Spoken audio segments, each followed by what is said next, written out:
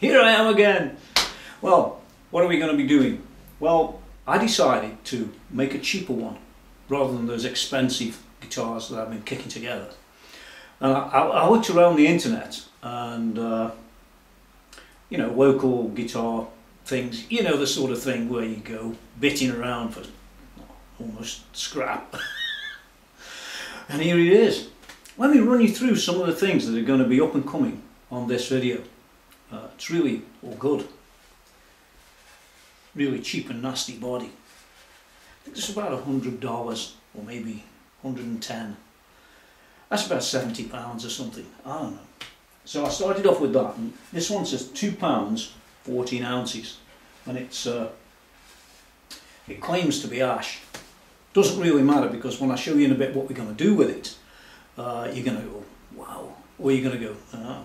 Well, it doesn't really matter because I'm doing it and you aren't. Whoa. And we moved on to the neck. Now, I have a liking for Fender necks because they're good. But I decided this time to go on with the really cheap body. I'd go on with one of these cheap Chinese necks. And trust me, this was about $70. It even had a logo on when I got it.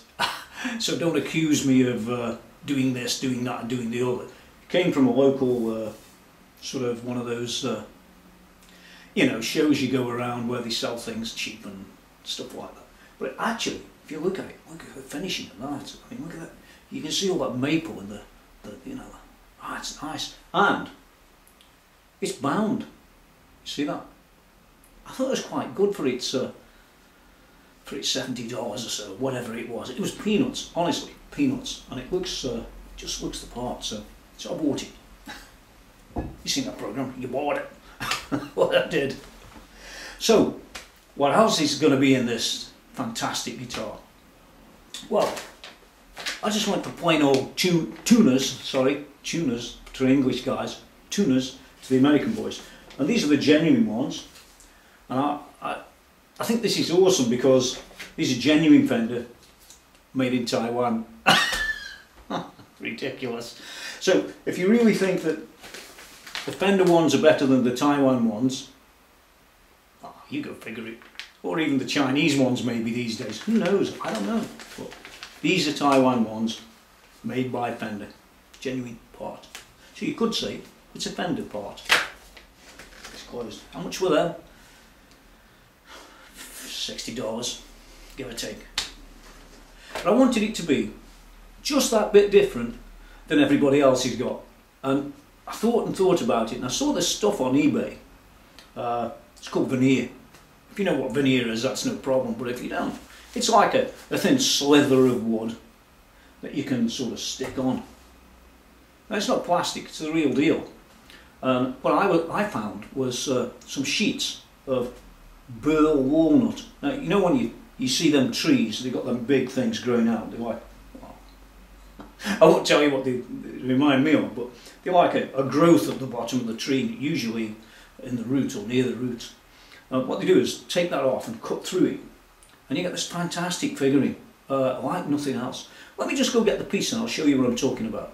Hold on. Now, when we are talking about figuring on a guitar, we always think of maple or, you know, maybe ash or, I don't know, the usual sort of stuff. The usual suspects, that's what I'd say. And those usual suspects cost you an arm and a leg, don't they? Well, I wanted to get this result where this guitar should look great, if I can do it. I've never done this before. So I'll be going with you, won't I? Yeah, but if it comes as it should do, it's going to look really, really quite good for next to nothing cost. Now, I've got one of them sheets here, and it cost me $30 for 6 sheets of burl walnut veneer, which I think's a cracking deal. Here it is. Just take a look at the figuring yourself and see what you think. You know, by the time we apply this, it is. Take a real good look at that. Some fantastic figuring in there. By the time we take that and we apply it to the top of this guitar, oh, and I forgot to tell you, I got so much of this stuff, I'm going to apply it to the back as well. So it's going to be a real custom job that you don't just go and buy just any old place, because they don't make them, do they? So this ugly duckling is going to turn into a swan. Ah, that sounds good. A cheap swan. A reasonably cheap swan. Okay, well for the glue, we've got to cut out this piece. Really bigger than what we need. I'll just whiz across there. And there's the one I've just finished, and I'm going to iron that on now. Now what you see as it's stuck on the board, it's very rough. What you do is sand all the edges around. I got it wrong here a little bit, so I'm just going to basically sand that away down this edge and so on. Feather this into the other wood. What you see is the body. Look, you can see how easy it pushes through. What you normally do though is trim that with a knife all around what you marked earlier, and if you didn't mark it, well, you can still do that, but you just got to be a bit more careful. Just be very, let it all dry. It's never going to be perfect. I'm no expert, and you know that. I'm just like the veneer, stuck it on the top. I'm going to go and sandpaper this around presently so it sort of moulds in. I did the back too. I'm going to do the same with that, just around the edges. It's all going to look like good, I think. Come back to the body. I just wanted to talk a little bit about this body and this veneer. It's a bit of a pain. It's just one of them harebrained ideas I had. Now you can go and get real glue and stick this on with real glue and hold it in place with presses and all sorts. That's what they do. Right, I'm one of them guys. I'm like you. You ain't got a press. You haven't got an idea, neither have I. So don't worry. Look at that. See that? So what it was a really nice, cheap Chinese body. And I decided to stick this walnut on the top and on the back. And finish it off, and so on and so forth. But the more I looked at the body and the more I had problems, there's lots of problems on this I'm going to uncover later, I decided in the end to say, hey Tony, you're going to have a piece of junk if you're not careful. Why put all the slightly better bits on this one? What all we really need to do is to get some decent bits rather than some less decent bits. So one of the things I'm going to do is compare sort of an American built neck, for example, with a Chinese built neck, for example. And it's got a Fender logo on, don't worry about that, it's just a copy. But this was a neck that I bought originally intending to make or assemble, call it what you will, a guitar that most people could easily afford. And this neck cost, believe it or not, with all that figuring, if you can see all that, it's really nice. And the stuff down the side, all finished nice on the frets too, on the ends in particular, which I'll get to. Quite a nice looking neck. The only problem is, it's nothing like a Fender neck, believe it or not. You just think it is. It is. Looks the same, doesn't it? Yeah, well, we'll come to that a bit later. What I want to do is to really make you think about when you go and buy cheap Chinese parts and cheap Chinese bodies, the sort of problems that you could come across. And we started out wanting to make this low-cost guitar with cheap Chinese parts, and as I said, later on I'll show you some of the other benefits of buying the cheap crap. And then you won't buy them, will you, hopefully? I'm going to go over showing you a couple of things on those comparisons between that Chinese stuff and these, and I'm just going to talk about these other bits as we go along, and I'll talk about some of the things on this neck and the Chinese neck that might surprise you somewhat. There they are, side by side, and I'm not going to spend hours on it. I just want to show you some of these features of the problems that you, trust me, you will have if you go and buy these necks and you try and fit them to a Fender Strat body. And that body there is exactly the same as a real Fender body. It's the same. Don't anybody give me the crap that it isn't.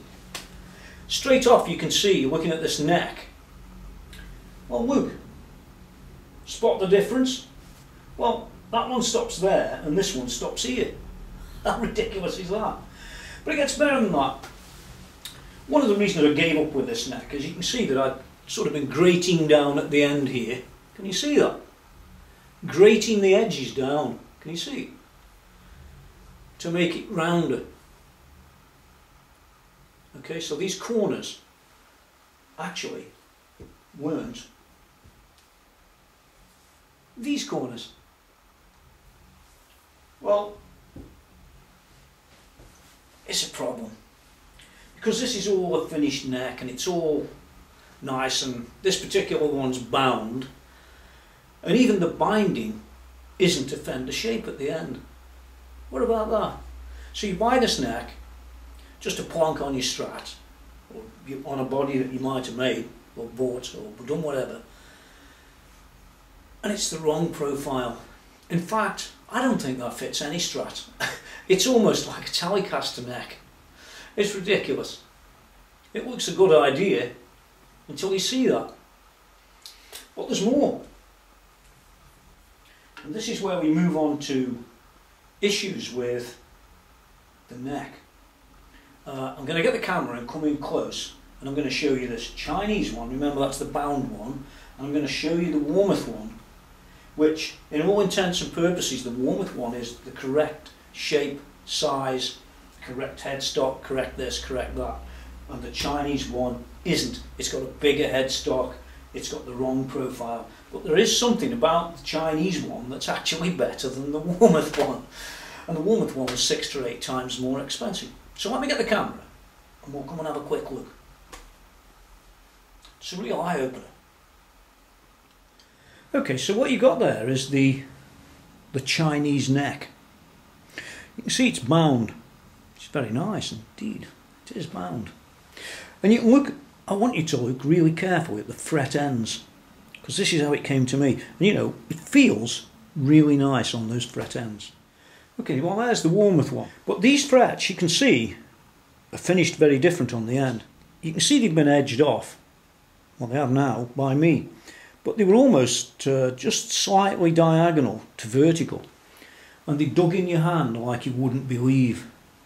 So what I ended up doing is go and get you know, a stone and stoning the sides of the frets. Now I just quickly want to cover this section. When you look at those two headstocks, they look quite similar. Well, they do sort of. The only problem is this headstock here actually is bigger. It's got a bigger profile on this edge, it's further out, and around here it's sort of not quite the same. So what you're really getting is a profile that isn't quite a fender neck, but it claims it is. It's just a bit of a letdown really.